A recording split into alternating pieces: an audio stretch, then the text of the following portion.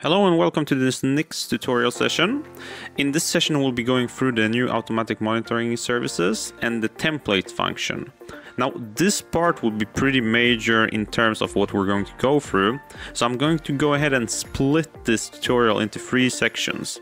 Now this first section here is just going to give you a brief overview of the new changes and the logic behind them, what we at SVANTEK think this new SvanNET automatic monitoring services should be like, and what direction we're taking in terms of development. Now, for all of our new users, this functionality is reached through this station list icon. This is now dubbed the automatic monitoring services. So basically, we're going into the project. We're going into the project we've created for our station. We can have multi-types of station. We can have different types of stations. You can have a project with a 307 and a 258, doing both noise, dust, vibration, meteo, all in one project.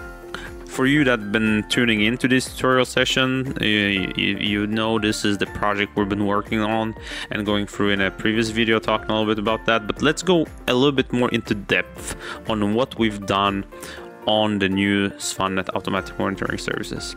So as you see, I just clicked on view, and view is going to take you into the first sort of main page of the project.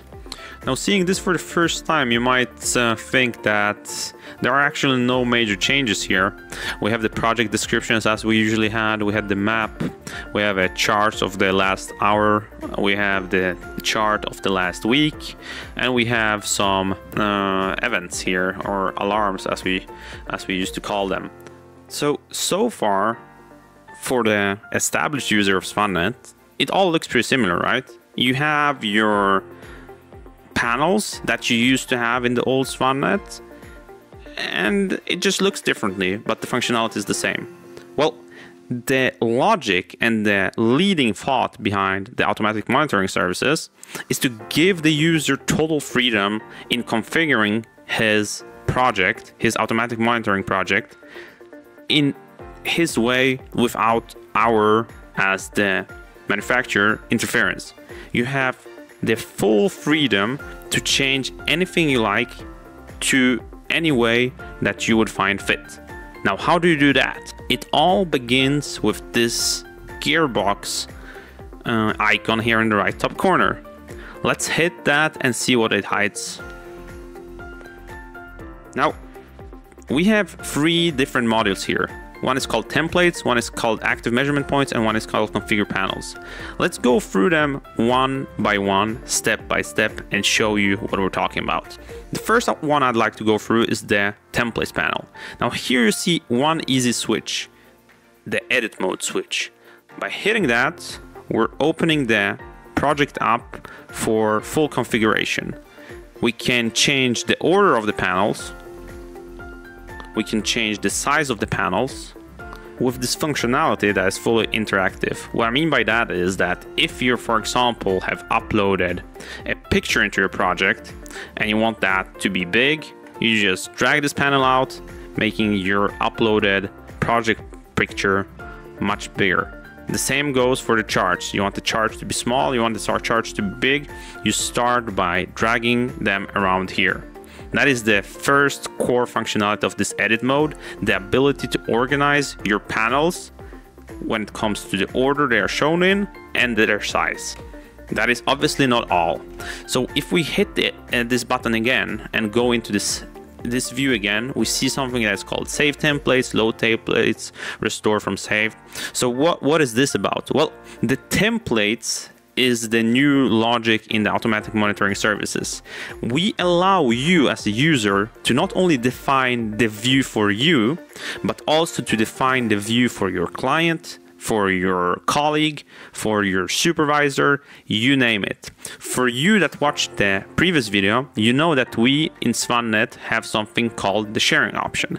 In the sharing option, you're allowed to invite your colleagues, clients, supervisors into the project using their emails and give them a certain sharing rank. Let's assume you have a client that you simply want to show the last hour of the measurement. You do not want them to be able to see the last month. You do not want them to be able to see the events. You want them to see one thing and one thing only. Well, you go here and you set the guest to that panel. So you create that template in your view right here. You go to save as template and you call this guest view.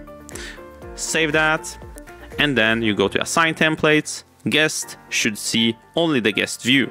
Now for your boss, you want him to be able to see everything, so you set him up as an administrator or as a manager, and you give him the Adam's demo view, which is everything.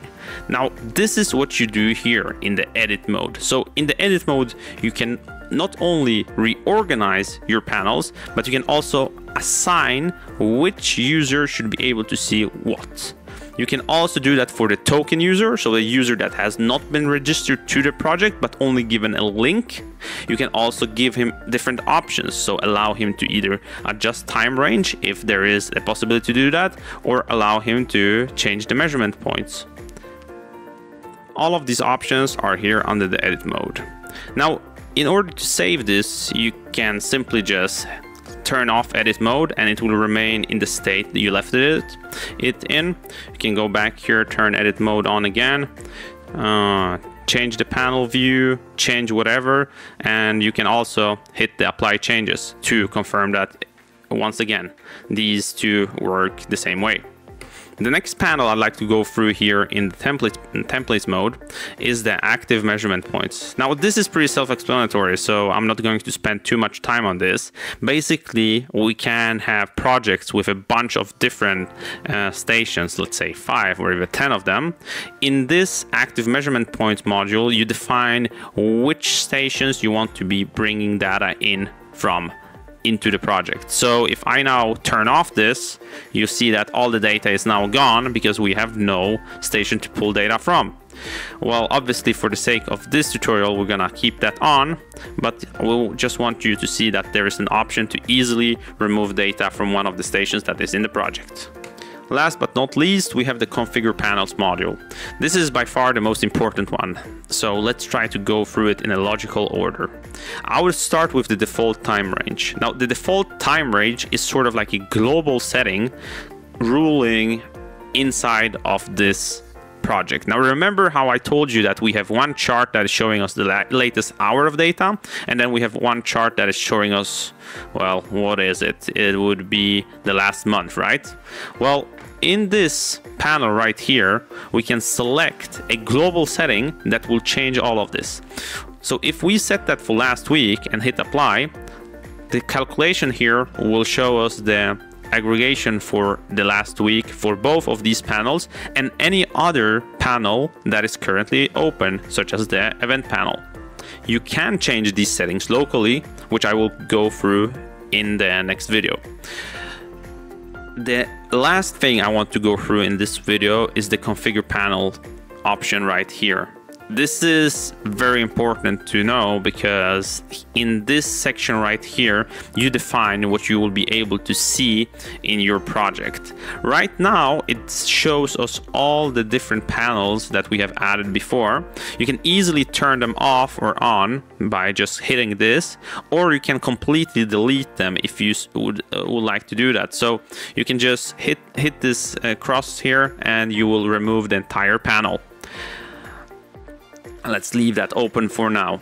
This is also the place where you add new panels. This is a very interesting part because we have different type of panels that you can add nowadays. You can add charts, events, heat maps, tables, weather dust data, even plain text, and then normalization for noise level, worst day, night hours, LDEN, these kind of things. We will go through them in a later video as well. So basically, if you are here in the chart and you want to add, let's say, a heat map, you do that here, click add, and then that heat map shows up here. You then have to configure the heat map, which point you want to have the heat map for, what day, what kind of threshold you want for the colors.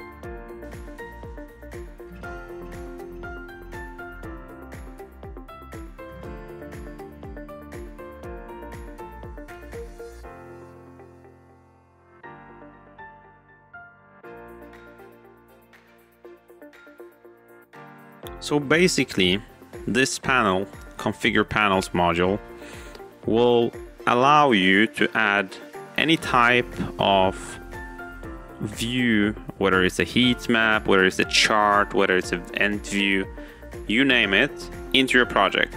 And you're not longer defined by the amount. So as you previously had in the old SvanNET, you had only one time history chart for one station. You had only the ability to view 1 hour data for one station. Well, now you're free to add as many as you want. You can rename them MP1 LAAQ 1 week, add that chart.